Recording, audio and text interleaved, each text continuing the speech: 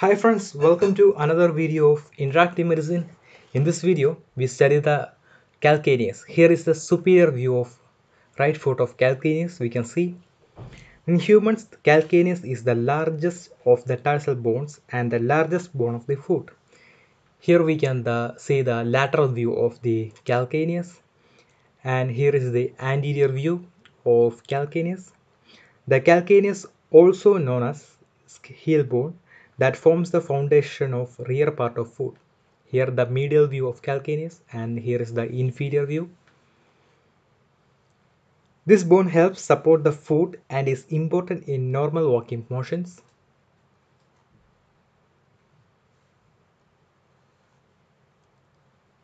The thallus, calcaneus, and navicular bone are considered the proximal row of tarsal bones. First, we can study the calcaneal tuberosity.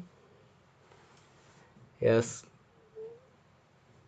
it is in the posterior portion. Is the posterior protuberance of calcaneus that make up the bulk of heel structure.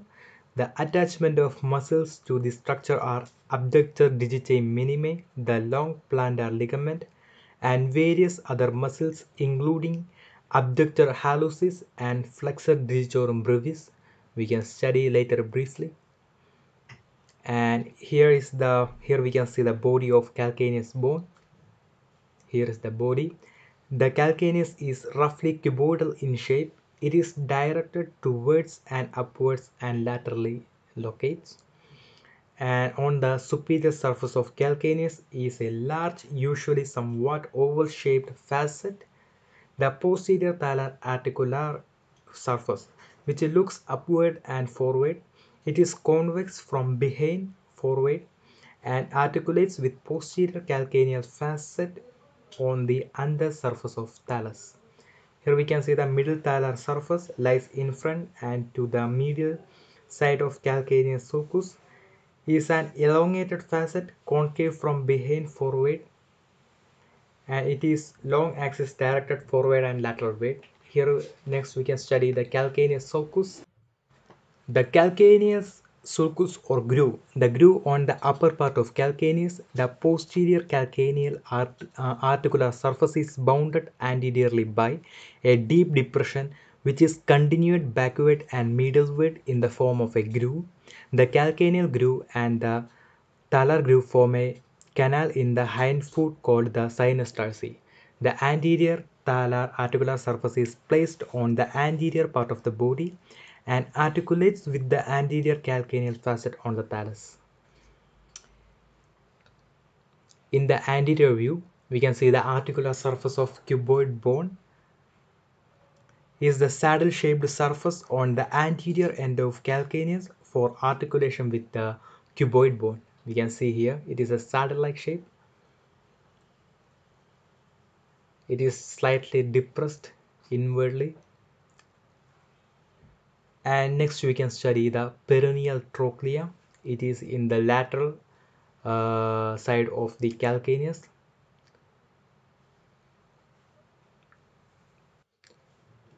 Okay friends, next we can study the peroneal trochlea. On the lateral side is commonly a tubercle called calcaneal tubercle or fibular trochlea. This is a raised projection located between the tendons of the peroneus longus and brevis. It separates the two oblique grooves of the lateral surface of calcaneus for the tendons of peroneus muscles. Here we can see the inferior groove for the peroneus longus tendon, and above that we can see the superior groove for the peroneus brevis tendon.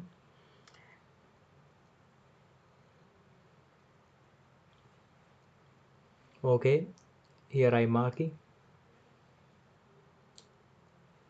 Next we can study the lateral process. Lateral process of tuberosity is one of the division of calcaneus tuberosity, which is smaller than medial process and gives attachment for the abductor GJ minimi. Okay, next we can study the medial process of calcaneal tuberosity. It is in the medial part of the calcaneus.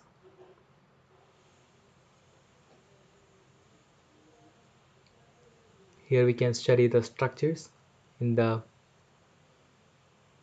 medial aspect.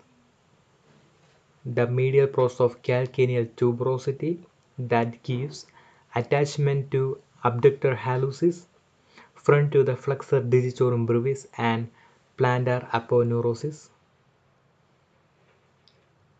Yes, and we can study next an interesting name. Sustentaculum tali is a horizontal shelf that arises from the anteromedial portion of the calcaneus.